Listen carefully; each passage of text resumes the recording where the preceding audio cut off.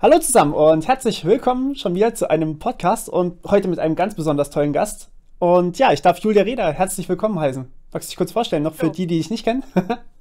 ja, gerne. Also ich bin Julia Reda. Ich war von 2014 bis 2019 im Europaparlament und habe mich dort vor allen Dingen mit der Urheberrechtsreform beschäftigt, habe die Leute aufgeklärt über die Gefahren von Uploadfiltern, die jetzt mit Artikel 17 auf uns zukommen. Und ja, inzwischen bin ich nicht mehr in der Politik, sondern ich arbeite bei der Gesellschaft für Freiheitsrechte, die sich für die Durchsetzung von Grundrechten vor Gericht einsetzt. Denn also wenn es am Ende so kommt, dass Artikel 17 umgesetzt wird, dann wird das natürlich die große neue Baustelle. Die Frage, sind solche Uploadfilter überhaupt mit dem Grundgesetz vereinbar? Ja, das heißt, wir haben eigentlich jetzt gerade zwei Situationen. Entweder sie kommen oder sie kommen potenziell vielleicht sogar gar nicht, weil sie gar nicht rechtens sind. Also die Möglichkeit besteht zumindest. Es gibt aktuell schon ein laufendes Verfahren vor dem Europäischen Gerichtshof. Da gab es gerade am 10. November eine Anhörung. Also dort geht es um die Frage, ob Artikel 17 konkret gegen die Meinungsfreiheit verstößt. Okay. Und ja, an den Fragen des Gerichts konnte man schon sehen, also dass die Frage, ob Artikel 17 jetzt Uploadfilter vorschreibt oder nicht, ganz Mhm. entscheidend ist letzten Endes für die Einordnung. Also das Ja. war ja schon in Deutschland immer ein großes Streitthema. Also kann man das, was Artikel 17 verlangt, auch ohne Uploadfilter umsetzen oder nicht? Und da sind wir eigentlich schon quasi komplett beim Thema Uploadfilter. Das ist so ein bisschen das Stichwort schlechthin, wenn man irgendwie versucht, ja, Urheberrecht durchzusetzen nach Artikel 17. Im Endeffekt Artikel 17, um es nochmal kurz zusammenzufassen, besagt ja, dass wir Teile, die von jemand anders gemacht wurden, nicht bei uns zum Beispiel in Videos haben dürfen oder Texte, die von einer Website zum Beispiel geschrieben sind, darf ich nicht bei mir einfach als Blogpost veröffentlichen. Zum Beispiel jetzt Genau. auf Facebook oder auf Instagram. Und ja, im Endeffekt ist natürlich die Frage, wie kann man sowas lösen ohne Uploadfilter? Also da gibt es ja eigentlich nur die menschliche Kontrolle dann, oder nicht? Hm. Ja, also normalerweise und bisher ist es so, dass ja, wenn man gegen das Urheberrecht verstößt, dann ja, hat man einen Gesetzesverstoß begangen und kann dafür äh, ja, vor Gericht gebracht werden oder eine Strafzahlung verhängt werden und so weiter, wie bei allen anderen Gesetzen auch. Ja, Und es ist eigentlich eine ganz neue Entwicklung, dass Artikel 17 versucht, also letzten Endes nicht die Personen, die Urheberrechtsverletzungen begehen, zur Verantwortung zu ziehen, sondern die Plattformen, auf denen das passiert. genau. Die also verhindern, dass es überhaupt erst zu Urheberrechtsverletzungen kommt. Und das ist mindestens mal problematisch aus einer grundrechtlichen Sicht, weil es normalerweise halt so ist, dass man erst mal alles sagen darf. Also, es gibt keine Zensur. Und ja, wenn das, was man sagt, gegen Gesetze verstößt, dann kann man dafür zur Rechenschaft gezogen werden. Aber Ja. diese Logik wird jetzt halt umgedreht, indem gesagt wird, Plattformen müssen verhindern, dass das überhaupt erst passiert. Und das ist ja dann eigentlich schon eigentlich eine Einschränkung. Das heißt, ich dürfte jetzt zum Beispiel nicht mehr alles hochladen sozusagen und würde dann zur Rechenschaft gezogen werden, sondern YouTube würde zur Rechenschaft gezogen werden. In meinem Fall jetzt.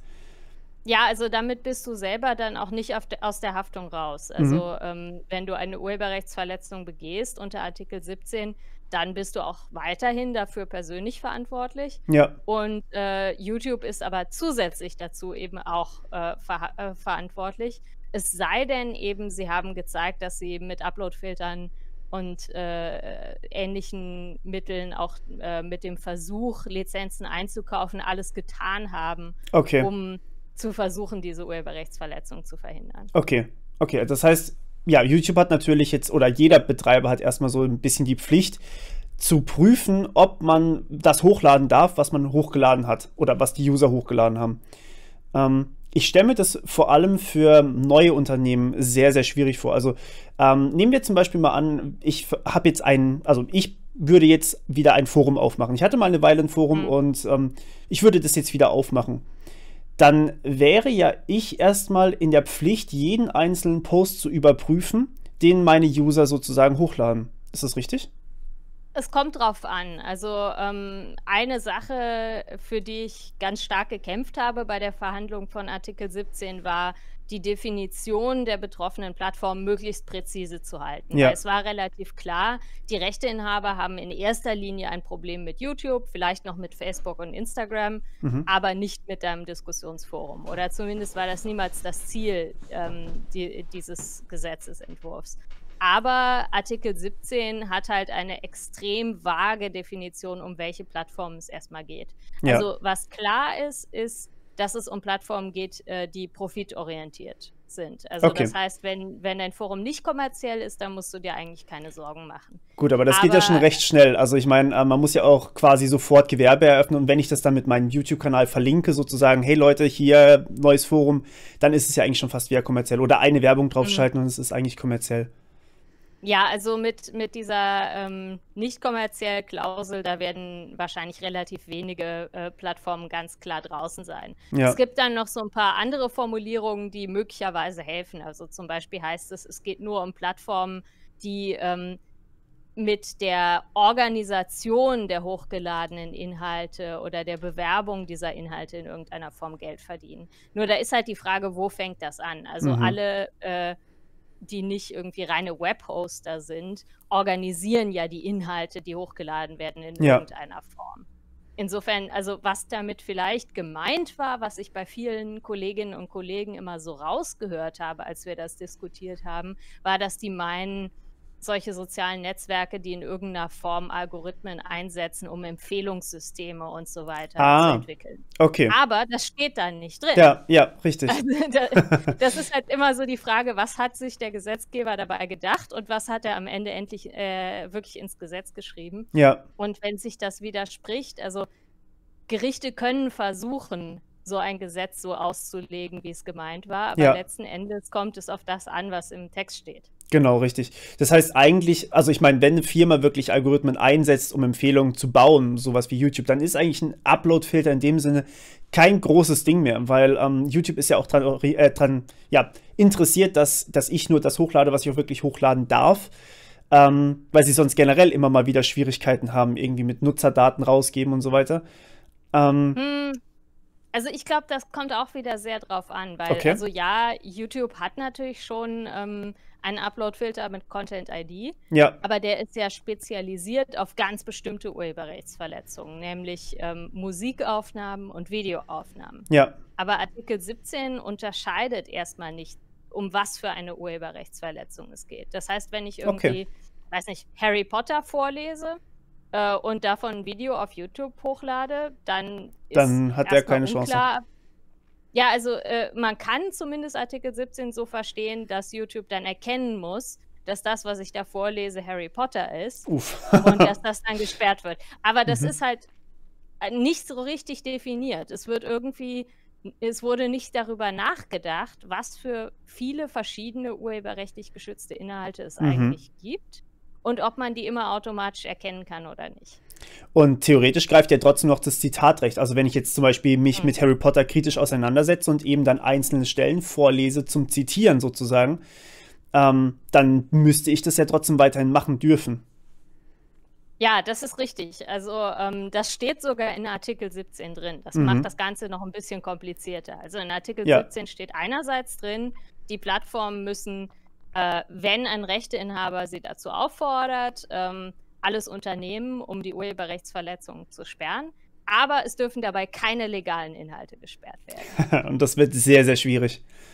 Also, das wird extrem schwierig. Also 100% überhaupt keine Fehler kann, denke ich, kein Upload-Filter liefern. Nein.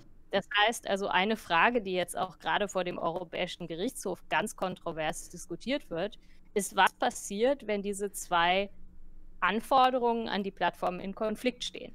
Also im Zweifelsfall, wenn unklar ist. Also zum Beispiel, das ist halt jetzt, also bleiben wir mal bei Musik, weil das ein bisschen einfacher ist als Text. Ja. Du hast irgendwie ein Video hochgeladen, da sind, weiß nicht, 20 Sekunden aus einem geschützten Musikstück zu hören oder so. Ja. Und da kann der Upload-Filter jetzt nicht erkennen, ob das eine Urheberrechtsverletzung ist oder vielleicht eine legale Parodie. Ja. Und ja, also die große Frage, die ungeklärt ist, was passiert, wenn man es nicht weiß? Bleibt der Inhalt dann erstmal online oder wird er erstmal gesperrt und wer muss sich dann im Zweifelsfall beschweren, um das zu ändern? Das ist ziemlich schwierig, ja. Also im Endeffekt bei YouTube gibt es ja auch schon das System mit der Monetarisierung, wo man erstmal selbst entscheiden, also in meinem Fall jetzt schon, am Anfang ist es anders, aber wenn man ein bisschen dabei ist, dann bekommt man von YouTube quasi die Möglichkeit, selbst anzukreuzen, ist das jetzt monetarisierbar oder benutze ich verbale problematische Ausdrücke oder zeige ich vielleicht sogar Gewalt oder sehr problematische Themen. Und je nachdem schränkt mir YouTube die Monetarisierung ein, beziehungsweise verbietet sie komplett. Das darf ich selbst ankreuzen. Aber das ist ja natürlich ein bisschen Vertrauen, was YouTube in mich auch gegenüberbringt. Und wenn ich dieses Vertrauen missbrauche, dann sinkt quasi mein Score und YouTube YouTube macht es dann quasi wieder für sich. Und so ähnlich könnte man das bei Upload-Filtern auch machen. Zumindest grundsätzlich hatte ich mir überlegt. Aber trotzdem bleibt natürlich die Schwierigkeit, rauszufinden für einen Upload-Filter, wie sowas erkannt wird. Das heißt, man müsste ja wirklich eine KI bauen, die nicht nur Videos analysieren kann, abgleichen kann, sondern eben, wie auch gerade bei dem Harry Potter-Beispiel, müsste die KI dann ja auch lesen können, beziehungsweise verstehen können, was da drin steht und dann jeden Text, den es gibt, an sich kennen.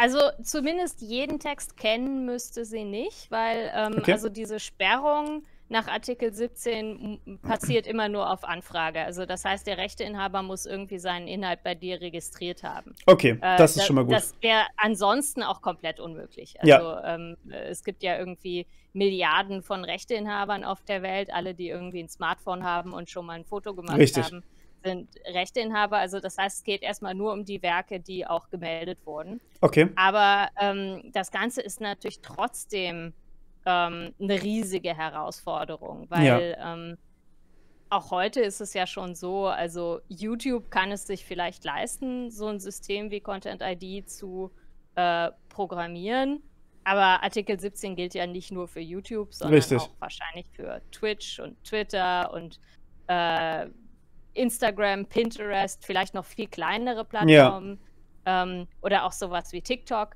Und was für die eine Plattform funktioniert, funktioniert vielleicht nicht für die andere. Ja. Und das andere Ding ist ja auch, dass im Moment zumindest bei Content ID relativ wenige Rechteinhaber tatsächlich teilnehmen können. Ja. Und also, dass man das so macht wie bei der Monetarisierung, dass man sagt, also man muss erst ein gewisses Vertrauen aufbauen, ehe das System für jemanden freigeschaltet wird. Das sieht Artikel 17 so nicht vor. Also der unterscheidet nicht zwischen verschiedenen Rechteinhabern, sondern sagt, also wenn du zum Beispiel sagst, ich möchte Verwendung von meinen Videos automatisch sperren lassen, dann könntest du das halt nach Artikel 17 tun. Und die Befürchtung, die ich da zumindest habe, ist, dass, wenn es im Moment ja auch schon Fälle gibt von falschen Copyright-Claims, dass die einfach massiv explodieren würden. Ja.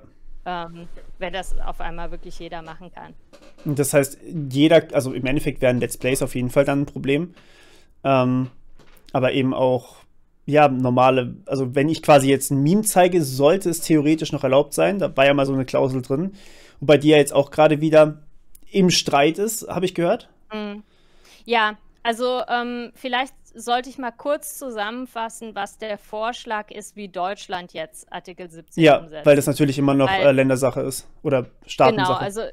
Genau, es gibt halt diese Richtlinie auf EU-Ebene, die legt die Grundsätze fest und die Grundsätze sind halt extrem schlecht definiert und widersprechen sich teilweise. Und im Moment in Deutschland, also jetzt das Justizministerium, arbeitet jetzt an einem Gesetzesentwurf, der das alles konkret machen soll. Und also bei dieser Frage, wie schaffe ich das, dass auf der einen Seite die illegalen Inhalte gesperrt werden und auf der anderen Seite die legalen Inhalte online bleiben, hat das Justizministerium einen Vorschlag gemacht, dass gesagt wird, wir machen das anhand der Länge der Auszüge, die du verwendest. Also konkret 20 Sekunden Video oder Audio würdest du demnach benutzen dürfen. Und dazu gehören dann natürlich auch irgendwie Reaction-GIFs und so weiter.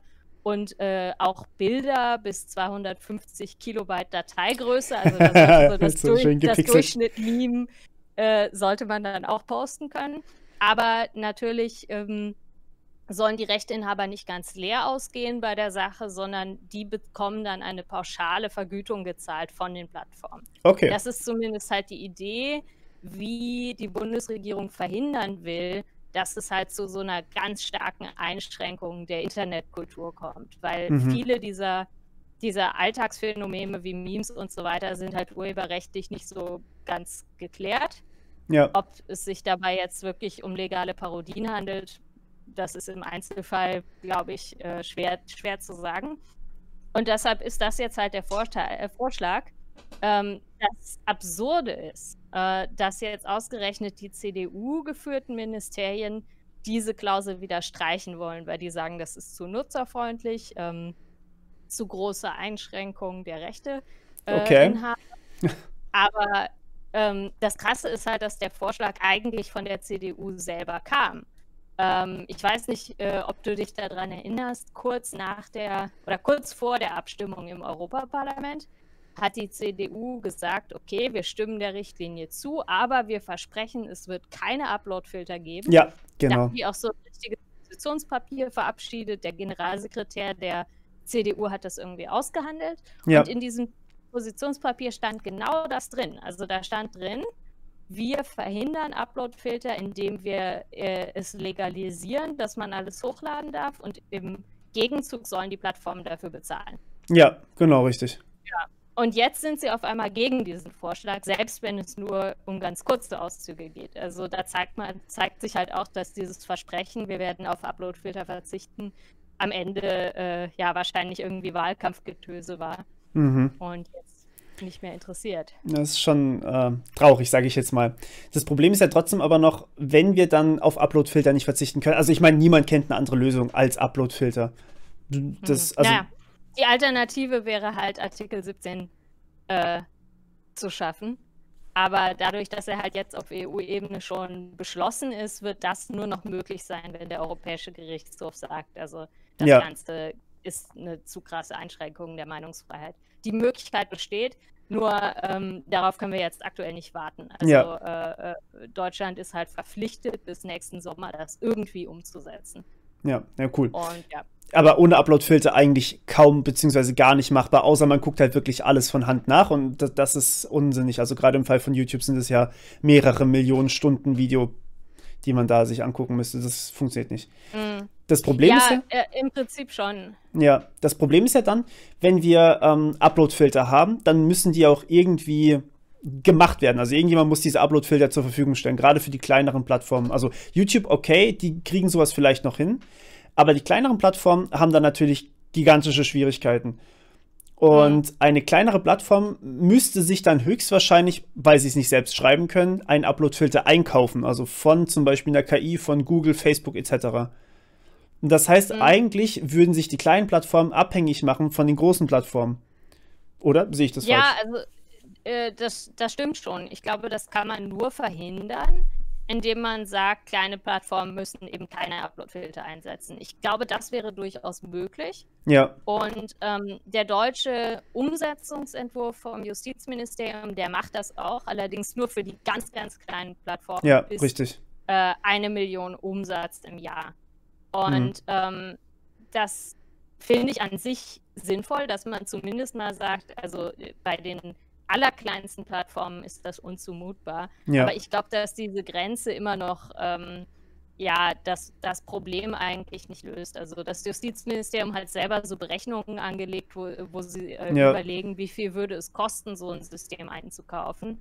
Und da kommen die auf Summen, die auch für so mittelständische Unternehmen, die vielleicht nicht mehr unter 1 Million Umsatz sind, aber so zwischen 1 und 5 Millionen oder so, das überhaupt nicht bezahlen könnten. Also die würden durch das, was da an Kosten veranschlagt wird, in den Ruin getrieben. Und ja, also du hast völlig recht, selbst wenn man sich das leisten kann, dann wird natürlich unglaublich viel Macht bei einigen wenigen Technologieherstellern konzentriert, die diese Systeme anbieten. Ja. Aber gerade bei diesem Umsatz ist natürlich auch mal die Frage, bezieht sich das auf die Plattform, auf die Webplattform? Also wie viel Umsatz die Webplattform an sich macht, oder bezieht sich das auf das ganze Unternehmen? Weil, also Ja, das je nachdem ist ist ja eine gute eventuell, Frage. der Großteil des Unternehmens ist ja vielleicht gar nicht auf der Plattform zugänglich. Also zum Mhm. Beispiel jetzt, wenn wir mal ein Forum von meinem Kamerahersteller zum Beispiel nehmen, dann machen die wahrscheinlich das Mhm. Allerwenigste über das Forum. Aber es gibt eben eins. Das ist halt so die Frage, wo man das dann ansetzt. Ja, also es gibt extrem viele offene Fragen. Mhm. Ähm, Also es gibt natürlich auch immer noch die Möglichkeit, dass man sagen kann, okay, ein reines Diskussionsforum äh, organisiert die Inhalte halt nicht in dem Sinne, wie das hier gemeint ist. Nur Mhm. ich glaube, das Problem, mit dem sich jetzt Entwickler konfrontiert sehen oder Leute, die irgendwelche Plattformunternehmen betreiben, ist, niemand weiß, wie das alles auszulegen wird. Und das wird Jahre dauern, bis Gerichte irgendwie entschieden haben, was genau ist eigentlich noch verhältnismäßig. Ja. Und die Plattformen müssen ja erstmal das Gesetz umsetzen und Mhm. wissen nicht, was sie eigentlich tun müssen, um diesen Vorgaben zu entsprechen. Ja. Das heißt also eine riesige Rechtsunsicherheit, die vielleicht also YouTube oder Facebook sich erlauben können. Die können halt sagen, naja, verklagt uns halt und dann schauen wir mal, was bei rauskommt. Aber bei einem kleinen Unternehmen ist ja allein schon die Möglichkeit, dass man vor Gericht gezogen wird, möglicherweise existenzbedrohend. Also es wird Ja. wahrscheinlich eher dazu führen, dass die großen Plattformen noch größer werden und dass kleine IT-Unternehmen es extrem schwer haben werden. Mhm. Eine Möglichkeit, die mir, als ich mir das so ein bisschen durchgelesen habe und überlegt habe, was könnte man denn eigentlich so tun, jetzt als Anbieter vielleicht, war im Endeffekt, also wenn wir, also die KI muss ja nicht perfekt sein, das steht ja auch im Endeffekt im Gesetz drin, das ist ja schon mal gut. Aber was wäre, wenn man jetzt zum Beispiel von der Bundesebene oder sogar vielleicht von EU-Ebene her diese Registrierungsstelle zentralisiert? Also dort wirklich sagt, ich möchte, dass mein Video jetzt geschützt wird, dass es auf keiner Plattform hochgeladen wird. Also registriere ich meine Werke sozusagen bei dieser zentralen Stelle. Und diese zentrale Stelle hat gleichzeitig auch einen Upload-Filter für, also quasi eine API für alle Plattformen, die sowas haben wollen. Also sozusagen, dass Mhm. man dieses Gesetz dann zwar durchführt, aber eben auf europäischer Ebene was bereitstellt, was auch allen Plattformen sowas ermöglicht überhaupt. Mhm. Also das würde zumindest verhindern, dass die Macht sich bei wenigen Unternehmen konzentrieren würde. Ja, Aber das ist nicht das, was im Artikel 17 drinsteht. Also das hat auch damit zu tun, dass es eben eine Richtlinie ist. Das heißt, das Land muss es selber umsetzen und hat ja, dabei auch einen bestimmten Spielraum. Also zum Beispiel, was ist denn, wenn irgendwie in dem einen Land dann im Gesetzesvorschlag drin steht, also alles bis 20 Sekunden ist erlaubt und in einem anderen Land steht das nicht drin? mhm. Ähm, Das ist völlig ungeklärt. Also insofern, man, ja, also ich glaube nicht, dass das passieren wird, sage ich mal so, weil Artikel 17 halt an keiner Stelle sagt, es muss irgendwie so eine öffentliche Registrierungsstelle oder sowas geben. Ja. Das heißt, also, viel wahrscheinlicher ist, dass man das einfach der Wirtschaft überlässt. Hm. Und da gibt es natürlich ein großes Interesse daran, diese Informationen nicht miteinander zu teilen, weil es ja auch ein Wettbewerbsvorteil ist, wenn man Richtig. vielleicht ein Filtersystem hat, das besser funktioniert. Ja, richtig. Dann ist es halt im Endeffekt, YouTube oder Google haben halt dann einen sehr guten Filter, den kann man sich dann für 100 € im Monat mieten und kann dann dort für, keine Ahnung, x Werke eben dann abgleichen. Und das müssen sich dann die kleinen Firmen alle einkaufen sozusagen. Und diese Registrierung von den Werken ist natürlich dann auch immer so ein Problem. Das heißt, ich als Rechteinhaber, mal andersrum gedacht quasi, ich als Rechteinhaber müsste dann ja auch wirklich zu jeder Plattform hingehen, die so einen Upload-Filter im Endeffekt haben muss und muss dort dann jeweils sagen, hey, ich möchte nicht, dass meine Werke hier verbreitet werden. Mhm. Ja, im Prinzip ist das so. Und man weiß halt nicht genau, was passieren wird, also wenn das tatsächlich dann richtig viele Rechteinhaber in Anspruch nehmen würden. Ja, Weil bisher ist es ja so, also es gibt zwar manche solche Filtersysteme, aber die arbeiten oft nur mit bestimmten ganz großen Rechteinhabern. Also zum ja. Beispiel dann halt im Musikbereich so mit Sony und mit Universal und vielleicht mit Verwertungsgesellschaften. Aber da kann halt nicht irgendwie jeder einzelne Creator kommen und seine Sachen anmelden. Und Aber im ja, Endeffekt sind wir wenn ja man auch Rechteinhaber und wir müssten ja das Recht dazu haben, das dann zu machen. absolut. Und Das ist eine sehr interessante Frage, weil man kann natürlich nicht ein Gesetz verabschieden, das nur für bestimmte Rechteinhaber gilt Ja, oder nur für bestimmte Werke. Also, das ist halt auch, so ein Grundproblem an Artikel 17, dass alle denken, es geht nur um Musik, ja, aber tatsächlich, ja, gilt das halt für alle möglichen Werkarten, für alle möglichen Rechteinhaber. Und, ja, da versucht der deutsche Entwurf auch so ein bisschen abzuschwächen. Also, indem er zum Beispiel sagt, die Plattformen müssen ja nicht nur filtern, sondern sie müssen auch versuchen, Lizenzen einzuholen. Und da sagt der deutsche Entwurf: „Okay, das müssen die Plattformen aber nur für die Inhalte, die, hauptsächlich auf dieser Plattform hochgeladen werden."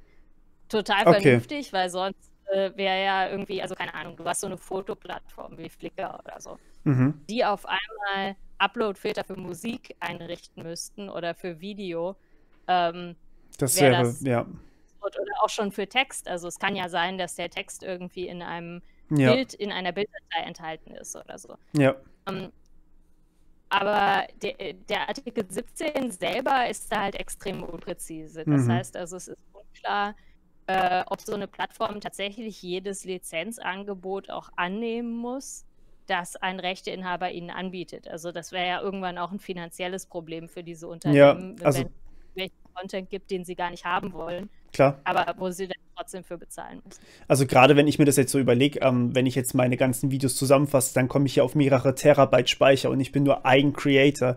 Während wenn jetzt das alle auf YouTube zusammen machen würden sozusagen und sich dann überall registrieren würden, dann müsste ja quasi jeder so eine gigantische Datenbank wie YouTube sich einrichten sozusagen, um dann abzugleichen, ob da vielleicht mal irgendwas drin vorkommt. Also die bräuchten dann alle so Ja. große Datenspeicher wie YouTube selber. Das wäre halt absolut unrealistisch. Ja, vielleicht müsste mal jemand so eine Umweltanalyse von Artikel 17 machen. Also, das, ist ja auch im Bitcoin Ja. 'n Thema. Also, wie viel Mhm. Strom wird für Bitcoin verbraucht? Wie viel Strom wird eigentlich für Uploadfilter verbraucht, wenn das für alle verpflichtend wird? Also, Das wäre sehr interessant, ja, weil wir dann natürlich auch extrem viel mehr Festplatten bräuchten. Und stärkere ja. Server. Ja, und die Server würden dann wahrscheinlich auch wieder bei Amazon oder bei Google stehen oder bei Microsoft. Das sind so die Ja, drei also es großen. ist ein Konjunkturprogramm für, die IT-Wirtschaft. Also, es ist auch tatsächlich so, es gibt so Hersteller von Filtersoftware, die ganz massiv für Artikel 17 lobbyiert haben. Also, die sind überall, Klar. bei der EU-Kommission und bei Abgeordneten vorstellig geworden und haben das blau vom Himmel versprochen. Also, dass die, Software irgendwie nie Fehler macht und man alles erkennen kann und so weiter und so fort und Mhm. KI, wird das alles klären. Und Mhm. das ist natürlich in deren wirtschaftlichem Interesse. Stell dir mal vor, du bist 'n Unternehmen und das Produkt, das du anbietest, wird auf einmal gesetzlich verpflichtend für alle. Das ist natürlich das Beste, was dir Das ist passieren der Hammer, kann. ja. Das braucht jeder plötzlich.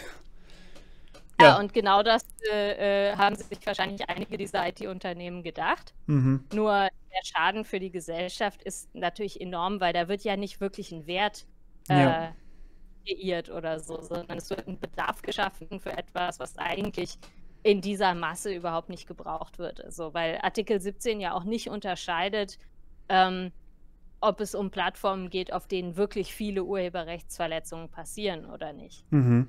Das ist auch so 'n Grundproblem. Also, wenn man zumindest sagen würde, es geht nur um die Plattformen, die 'n großes Urheberrechtsverletzungsproblem haben, okay, aber nicht mal das steht da drin. Also, es geht um alle Plattformen, die große Mengen von urheberrechtlich geschützten Inhalten haben, aber das hat auch, Tinder oder so. Also, jede Plattform, auf der Ja. man irgendwie Fotos hochladen kann, hat erst mal große Mengen geschützter Inhalte.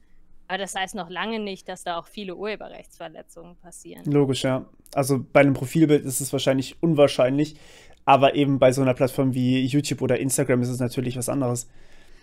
Hm. Genau. Alles ein sehr schwieriges Thema. Vor allem diese Filter, die dann wirklich versprochen wurden, sind halt nicht so gut, dass sie wirklich alles finden könnten. Also ich meine, wir sagen zwar immer, dass KI irgendwie alles regeln kann, aber wenn man das dann mal ein bisschen im Detail betrachtet, hat eine KI teilweise wirklich große Schwierigkeiten allein bei dem Erkennen von manchen Bildern. Und braucht natürlich auch dementsprechend Ja. viel Leistung. Das heißt, wir müssen ja wirklich jedes einzelne Bild in einem Video analysieren, bevor irgendwas jetzt passiert zum Beispiel. Ähm, Ich halte KI aber auch für ungeeignet Ja, für Artikel 17, weil ich glaube, da würde es eher um solche Technologien gehen, wie irgendwie Fingerprint-Matching ja, oder so. richtig. Also es geht ja um bekannte Inhalte, Ja, während es bei KI dann eher darum geht, irgendwie du hast ein Bild oder so und versuchst dort etwas Unbekanntes zu erkennen. genau. Aber auch das ist schlimm genug, weil das Urheberrecht funktioniert halt nicht so binär, dass einfach gefragt wird, ist der Inhalt da? Ja, dann ist es eine Richtig. Urheberrechtsverletzung. Richtig, weil bei einem Sondern, Fingerprint hast du halt immer nur wirklich genau das Originalwerk, das dann eventuell drin vorkommt. genau, also das heißt, der Fingerprint sagt überhaupt nichts darüber aus, ob das eine legale Nutzung ist oder nicht. Ja, Und das ist ein riesiges Problem, weil diese Ausnahmen im Urheberrecht, die dienen ja in ganz vielen Fällen der Meinungsfreiheit oder der Kunstfreiheit, ja, oder Wissenschaft. Also wenn es kein Zitatrecht gibt, dann ist das eine massive Einschränkung der Grundrechte. Und es bringt einem letzten Endes wenig, wenn man zwar auf dem Papier das Zitatrecht hat, aber wenn man versucht, es auszuüben, dann wird automatisch gesperrt. ja, richtig, genau. Das heißt, man hat eigentlich, man ist wirklich in seinen Rechten offiziell eingeschränkt danach. Ja, also auch da ist wieder das Problem, dass Artikel 17 ja eigentlich sagt, das darf nicht passieren. Also der verlangt halt einfach etwas, was technisch so nicht umsetzbar ist, nämlich dass quasi die Urheberrechtsverletzungen alle gesperrt werden und die Zitate alle online bleiben. Ja, Aber sagt, wie das passieren soll. mhm. Und ja, die Bundesregierung schlägt jetzt vor, das soll so passieren, wenn ich was hochlade, dass quasi schon während dem Upload ein Upload-Filter drüber läuft. Ja, Und wenn der was erkennt, dann werde ich quasi gefragt, ist das ein Zitat? Und also dann, weiß nicht, kommt ein Pop-up oder so. dann kann ich Und doch dann einfach kann sagen, ja, es ist ein Zitat. ja, aber dann läuft der Upload-Filter nochmal drüber und überprüft, ob das plausibel ist. Was natürlich dann wieder auch extrem fehleranfällig ist. Also in dem aktuellen Vorschlag steht drin, also wenn die Übereinstimmung mit dem gemeldeten Inhalt mehr als 90% ist, dann ist es nicht plausibel und dann muss es trotzdem gesperrt werden. Okay. Ganz, also zunächst mal heißt das, die Plattformen müssen nicht nur Upload-Filter haben, die müssen auch Upload-Filter haben, die schnell genug sind, um während des Uploads-Vorgangs bereits alles zu überprüfen. Ja, Das ist vielleicht bei YouTube nicht so schlimm, aber bei Twitter oder so, also Plattformen, wo es auf Schnelligkeit ankommt, oder gerade ist bei es Twitch zum Beispiel, also wenn man live streamt, ist es ja enorm schwer, sowas zu machen. Weil, also da geht es ja quasi bei darum, dass die Latenz mega gering funktioniert das ist. gar nicht. Ja, eben. Es geht ja Ja, im also Endeffekt darum, dass das die kann ja Latenz nicht nicht da ist. funktionieren. Ja, richtig. Und das trifft ja dann Twitch und YouTube enorm. Instagram wäre da auch betroffen. Und das sind ja sogar die drei großen sozusagen, die man da einschränken möchte, so ein bisschen, weil es da viele Urheberrechtsverletzungen gibt. Ja, vielleicht auch TikTok oder so, Genau, ja. Facebook. Also das ist halt schwer zu sagen, wer genau am Ende davon betroffen sein wird, aber bestimmt also diese großen Plattformen. Ja, und also diese Idee, dass ich vorher ankreuze, ich habe ein Zitat verwendet, funktioniert bei Livestream ja sowieso nicht. Ja, Also stell dir vor, du streamst von einer Demonstration, hat es ja auch viel gegeben gegen Artikel 17 ja, und dann ist irgendwie im Hintergrund Musik zu hören. Das weiß ich doch nicht, bevor ich den Livestream starte. ja. Das weiß niemand vorher. Ja, insofern, also es gibt halt viele Szenarien, auch mit diesem deutschen Vorschlag, wo es trotzdem halt zur Sperrung von legalen Inhalten kommen würde. Und das ist halt deshalb so problematisch, weil man diesen Schaden hinterher nicht mehr gut machen kann. Also Ja. wenn halt der Livestream dann abgebrochen wird, dann bringt es einem nicht besonders viel, wenn der eine Woche später dann die Entscheidung kommt, nee, eigentlich wäre es erlaubt gewesen zu Ja. streamen.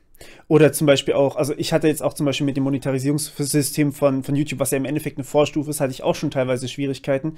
Wenn ich zum Beispiel über einen irgendwas Aktuelles berichten möchte, wie jetzt zum Beispiel auf dem Vlog-Kanal am Wochenende oder so, über dieses neue Verschlüsselungsgesetz.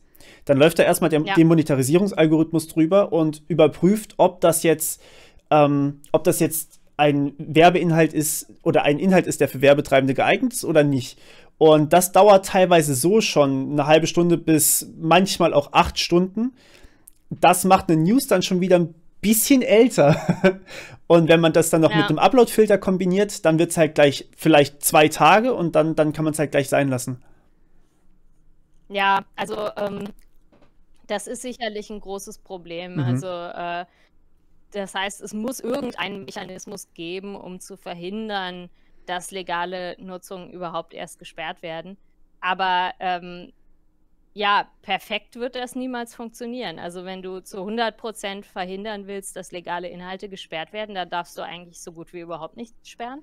Ja, Auf der anderen Seite, wenn du zu 100% verhindern willst, dass es Urheberrechtsverletzungen gibt, dann darfst du so gut wie nichts hochladen. ja, Also, richtig.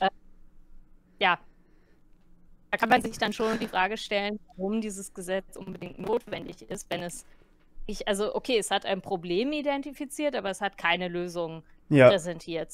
Es stellt eigentlich nur so Wunschvorstellungen auf. Wir möchten, dass es keine Urheberrechtsverletzungen im Internet gibt und wir möchten, dass die Plattformen alle für die Inhalte bezahlen, ja. die sie möchten.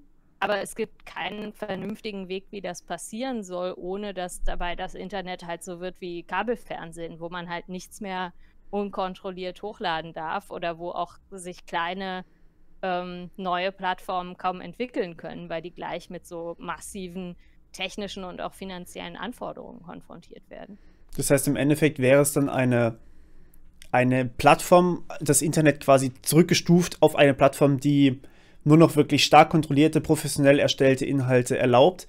Und aber das eigentliche Problem der Urheberrechtsverletzung, das gab es ja schon davor, bevor es im Endeffekt Streaming oder Netflix oder sowas gab. Das gab es ja dann im Endeffekt auch schon über verschiedene Download-Portale schon weit davor. Die werden ja weiterhin da sein, weil die kümmern sich jetzt nicht Ja, wirklich um solche Rechte. ja. Und ich glaube, man kann auch ganz ehrlich sagen, also das wirtschaftliche Problem von Download-Plattformen und File-Sharing und so weiter hat sich ziemlich reduziert in den letzten Jahren. Und Ja, das hat überhaupt nichts damit zu tun, dass irgendwie es stärkere Rechtsdurchsetzungen gibt, sondern in erster Linie hat das damit zu tun, dass es attraktive legale Angebote gibt. richtig. Spotify, YouTube Auch, Music, ja. ja, auch YouTube bezahlt ja längst für die Musik. Ja, Also natürlich. als Artikel 17 angefangen wurde zu verhandeln, da gab es noch diesen großen Streit zwischen YouTube und der GEMA. Ja, Also da hat man dann gesehen, dieses Video ist in deinem Land nicht verfügbar ja, und so weiter und so fort. Aber das hat sich ja längst geklärt. ja. Das heißt also, man kann sich ernsthaft die Frage stellen, brauchen wir dieses Gesetz überhaupt? Es könnte halt gerade zum Gegenteil führen, dass wieder mehr illegales File-Sharing betrieben wird dann am Ende. Hm. Also meine Sorge ist vor allen Dingen halt auch, dass das Internet ein ganzes Stück langweiliger wird. Also die Ja, YouTuber oder Creator, die jetzt halt schon groß sind, die irgendwie Millionen Follower haben, die werden das sicherlich irgendwie überleben. Die werden mit den Plattformen wahrscheinlich vertraglich irgendwie arrangieren, wer verantwortlich ist, wenn irgendwelche Urheberrechtsverletzungen passieren und so ja, weiter. Und die großen Plattformen werden es auch irgendwie überleben. Die werden sich halt mit den größten Rechteinhabern einigen, ja, wahrscheinlich finanziell. Und bei den Kleinen werden sie halt sagen, ja, verklagt uns halt. Und das ist natürlich, also das wird dazu führen, dass es halt keine neuen Creator mehr geben kann, die heute vielleicht noch nicht bekannt sind, weil diese Offenheit der Plattformen dadurch einfach verloren geht, dass ja, jeder da erst was hochladen und auch eine Reichweite erzeugen kann. Und ja, das ist ja eigentlich das, was die Plattformen attraktiv macht. richtig. Und das ist auch Sonst, gerade auch, ja, richtig. Sonst kann man einfach wirklich zu Netflix übergehen oder gerade zum Fernsehen da dann bleiben. Aber es geht ja darum, dass man unabhängigen Content auch sehen kann. ja. Alles in allem also ein nicht so angenehmer Entwurf, der aber jetzt vielleicht gekippt werden könnte. Die Möglichkeit besteht, also es ist so, die Regierung von Polen hat eine Klage beim Europäischen Gerichtshof eingereicht, wo sie sagen, also der Teil von Artikel 17, der Uploadfilter voraussetzt, soll gestrichen werden, weil er gegen die Meinungsfreiheit verstößt. Da kann man jetzt auch ein bisschen drüber lachen, weil natürlich Polen auch nicht unbedingt Ja, die Regierung ist, die so die beste Grundrechte das beste Grundrechtszeugnis ausgestellt bekommen würde. So. Aber man muss halt wissen, also Polen war nur eins von insgesamt 6 Ländern, die gegen Artikel 17 gestimmt haben. Und also da waren auch die Niederlande dabei und Luxemburg und Finnland und so weiter. Und diese Klage wird jetzt natürlich vom Europäischen Gerichtshof behandelt, ganz unabhängig davon, wer die eingereicht hat, sondern der Europäische Gerichtshof prüft halt einfach, widerspricht Artikel 17 der EU-Grundrechtecharta.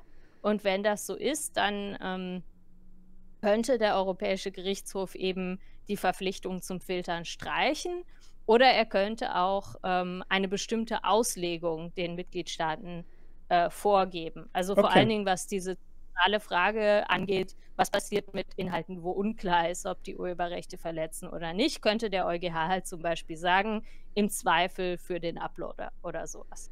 Das Problem ist, dieses Urteil kommt wahrscheinlich erst frühestens nächsten Sommer. Und aber das ist schon Deutschland zu spät. ist verpflichtet, Artikel 17 halt bis Juni 2021 umzusetzen. Das heißt also, wahrscheinlich kommt das Urteil genau zu spät. Okay. Und das heißt, es kann sein, dass Deutschland dann gerade eine Version von Artikel 17 verabschiedet hat, die womöglich mit der Grundrechtecharta unvereinbar ist. Dann wird die auch nicht automatisch ungültig, sondern dann müssen wir dagegen wiederum klagen. Also es ist und das dauert natürlich alles. Und solange bis die Klage dann durch ist, muss natürlich die Plattform das dann auch umsetzen. Also die Plattformen müssen ja, es umsetzen. Es sei denn, dass halt die Politik irgendwie einlenkt und sagt, wir setzen das jetzt nochmal aus oder so. Aber das macht es halt auch so wichtig, da weiterhin dran zu bleiben, kritisch nachzufragen, im Zweifelsfall auch zu protestieren. Ja. Weil also man sieht es jetzt schon, der erste Entwurf für die Umsetzung, der im Sommer präsentiert wurde, der war noch vergleichsweise nutzerfreundlich. Also da stand halt zum Beispiel drin, dass ich immer irgendwie Inhalte als legal kennzeichnen darf. Ja. Und dann werden die nicht gesperrt. Jetzt im neuen Vorschlag ist das halt nur noch unter ganz engen Voraussetzungen möglich. Also wenn bereits während dem Upload so ein Match erkannt wird. Aber das würde halt bedeuten, wenn ein Rechteinhaber irgendwann später einen Copyright-Claim macht, dass ich dann keinerlei Möglichkeit habe, mich vor einer falschen Sperrung zu schützen. Und jetzt lobbyiert, oder was heißt lobbyiert? Die CDU ist ja Teil der Regierung. Jetzt sagen die CDU-Ministerien, wir wollen auch diese Ausnahme für kurze Ausschnitte nicht mehr haben. Das heißt also, es wird immer schlimmer und schlimmer. Und die Gefahr besteht, dass man am Ende halt doch mit so einer Umsetzung dasteht, die mehr oder weniger Uploadfilter auf Steroiden verlangt. Und deshalb ist es halt wichtig, glaube ich, dass sich die Leute weiterhin in diese Diskussion einbringen jetzt und nicht nur hoffen, der Europäische Gerichtshof das am Ende schon klären wird, weil selbst wenn er das tut, dann wird das wahrscheinlich zu spät kommen. Das heißt, was kann man als Rechteinhaber oder auch als Zuschauer einfach machen jetzt? Also ich finde es erstmal ganz wichtig, dass die Content Creator sich auch als Rechteinhaber in diese Diskussion einbringen, damit irgendwie die Politik versteht, Rechteinhaber sind halt nicht nur die großen Musiklabels oder so, sondern Creator tragen auch irgendwie zu Arbeitsplätzen und Wirtschaftswachstum und Kultur und so weiter bei. Ja, klar. Also was man machen kann, ist, man kann sich irgendwie mit einem Brief oder so an das Justizministerium wenden, aber dafür ist es jetzt fast schon zu spät. Also es gab so eine öffentliche Konsultation, die schon vorbei ist. Das heißt, zum aktuellen Zeitpunkt, der nächste Schritt wird jetzt sein, dass irgendwann in den nächsten Wochen wahrscheinlich, dass die Bundesregierung diesen Entwurf beschließt und dann geht der in den Bundestag. Das heißt also, aktuell würde ich empfehlen, eure Bundestagsabgeordneten zu kontaktieren und die daran zu erinnern, hey, wir haben hier alle gegen Uploadfilter demonstriert, da kann man auch nochmal nachgucken, ob diese Abgeordneten sich vielleicht gegen Uploadfilter ausgesprochen haben und sie halt an ihr Versprechen erinnern und sagen, hey Leute, nächstes Jahr ist Bundestagswahl und für mich ist das ein Thema, was wichtig ist und wo ich auch meine Wahlentscheidung von abhängig mache. Ja, auf jeden Fall. Super. Ja, dann sollten wir das jetzt, glaube ich, alle tun. Und ich bedanke mich auf jeden Fall ganz herzlich bei dir, dass du dir Zeit genommen hast und uns darüber aufgeklärt hast. Ja, danke dir. Und dir kann man noch auf Twitter folgen, soweit ich das weiß, und auf Instagram auch? Genau. Ja. Nee, nur auf Twitter. Auf Twitter? Oder auf YouTube. Also auf Twitter bin ich Senf-Icon, also Senf wie der Senf aus der Tube, Icon, I-C-O-N. Und auf YouTube Julia Reda. Genau. Und ja. Verlinke ich auch beides in der Beschreibung. Super. Alles klar. Dann vielen Dank, dass du da warst.